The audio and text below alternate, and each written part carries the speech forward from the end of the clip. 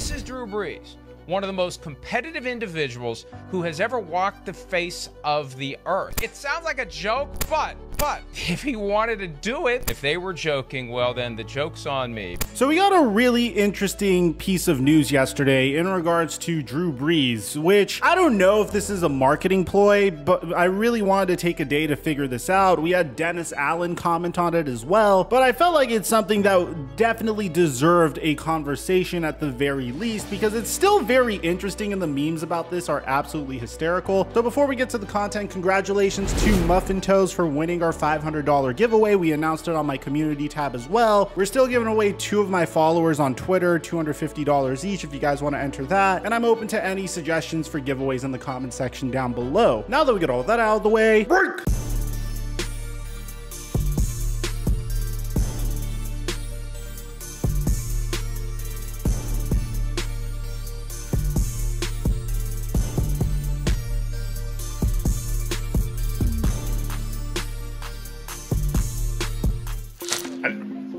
My wife's the one that told me about it because I don't follow social media. So I thought, well, that's interesting. That'll bring up some questions tomorrow at the golf tournament. So yeah, but certainly, you know, I think it was a comment made in jest, and we certainly hadn't had any conversations in that regard. Mike check 1212. What's going on, everybody? Mike, why wasn't this video made yesterday? This is yesterday's news. Well, I'm gonna be honest with you guys. I will always keep it real with you guys. We recently lost someone very close to us, unfortunately, my family, and we're Jewish, so the mourning process is a 7-day process. It's called sitting Shiva, and as a result, not to blame the unfortunate personal circumstance that I was going through, but I felt like the quality of my work was taking a little bit of a hit. I got duped by this horrible source for the Ben Roethlisberger video, which was debunked literally the morning after. In my video on the New Orleans Saints, I called Cameron Jordan Cameron, which is kind of funny because on their draft days, the Cleveland Browns, who drafted Jordan Cameron, called Cameron Jordan to notify him that he's been selected by the Cleveland Browns, but at that point, Cameron Jordan was already in New Orleans meeting the New Orleans Saints. There's like a whole gag about it. You had that TV show, The League, doing something on Cameron Jordan and Jordan Cameron both showing up, but I digress. I wanted to apologize to you guys. I personally noticed it. I had to take yesterday off. That's why I couldn't get this video to you guys way sooner,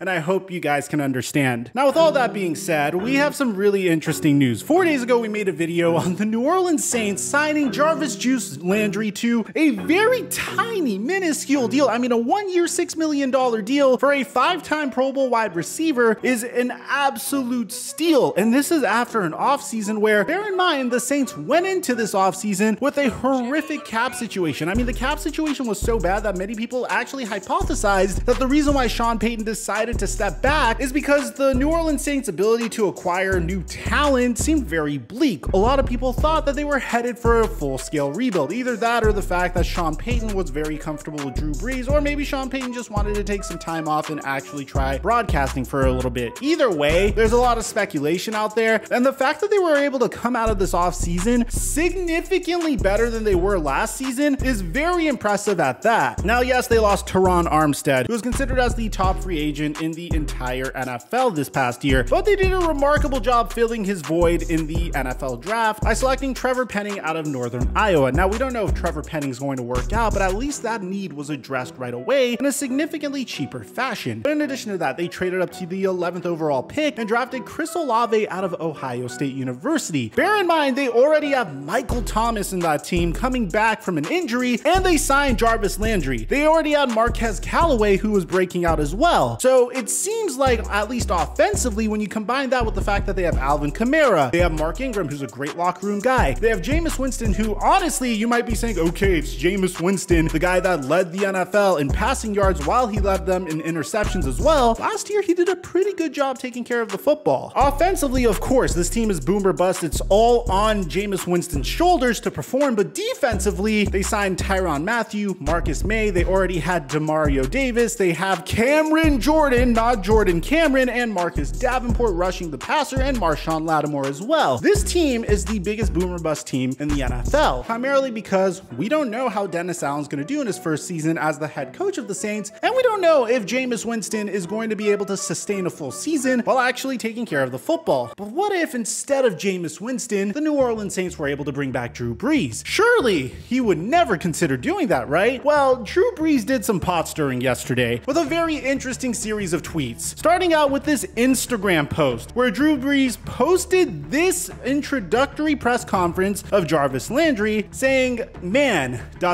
signing Juice Landry and Matthew Era, which is Jarvis Landry and Tyrann Mathieu, makes me want to come back and play again. Great additions, leaders, and players. That's an interesting choice of words. I mean, I feel like you don't have to be the most astute football fan to understand that as great as Drew Brees was throughout his career, he went out at the perfect time to go out. If you watch this final game with the New Orleans Saints, this did not look like prime Drew Brees. It seemed like a man that was really struggling to throw the football even 10 yards, and this has been something that was memed all season long. And it's nothing against him. You can't all throw the football as far as Tom Brady at the age that Tom Brady is at, especially when you're Drew Brees and you had multiple surgeries on your shoulder. This is a man that tore his labrum in the mid-2000s and also tore his rotator cuff in 2015. I feel like after a specific amount of time, his ability to throw the football just completely waned away. And considering the fact that now he's 43 years old, it'd be interesting if he actually tries to come back to play football. Now, what I'm assuming happened is he saw the amount of engagement this one tweet got and a bunch of people saying, please don't tease the rest of Saints Nation, and then decided to tweet out that despite speculation from the media about my future this fall, I'm currently undecided. I may work for NBC, I may play football again, I may focus on business and philanthropy, I may train for the pickleball tour, senior golf tour, coach my kids, or all of the above. I'll let you know. Now, I think this was just Drew Brees honestly capitalizing upon the momentum of his previous tweet because he's 43 years old, and the last time he played football, he didn't necessarily seem like a guy that should continue playing football. Let's just put it at that. And this is no disrespect to Drew Brees because he is one of the greatest quarterbacks in Saints history, arguably the greatest quarterback in New Orleans Saints history. I mean, this is a guy that was able to bring a Super Bowl to a team that was completely devoid of hope after a complete tragedy happened to them in the 2000s. So he is definitely one of the most beloved players in New Orleans Saints history. But if we're being honest, this isn't necessarily what's best for the New Orleans Saints. And on top of that, I don't think he's being serious at all whatsoever. If you ask me what I think Drew Brees is most likely to do, or something that would at least be super adorable for football fans, is currently his old head coach, Sean Payton, signed on to become an analyst at Fox Sports. We don't know what Drew Brees' situation with NBC is going to be. There's reports that Drew Brees will not return to NBC after just one season as a studio and game analyst. Apparently, it was a mutual decision as Drew Brees preferred to do games over the Football Night in America studio show, and NBC didn't have many NFL games to offer him. NBC soured on Brees' potential after originally believing he could develop into their heir apparent to Chris Collinsworth on Sunday Night Football. Now, this story was published, and then Drew Brees tweeted what he tweeted in regards to him potentially playing football again as a response. Now, currently, Fox has Greg Olsen as their top analyst, but you have to admit, seeing Drew Brees at least in the studio role as they try to develop him into, I guess, their next coming of Troy Aikman, as Troy Aikman just recently left Fox for ESPN, sounds like a very attractive situation if Drew Brees wants to continue doing what he's doing. Bear in mind, Tom Brady will become the new broadcaster for Fox Sports once he finishes his playing career. So it's going to be very interesting to see where Drew Brees goes for at least this next season. But I can guarantee you the place that he won't be in is the New Orleans Saints quarterback room. Let me know in the comment section down below what you guys think about the story, man.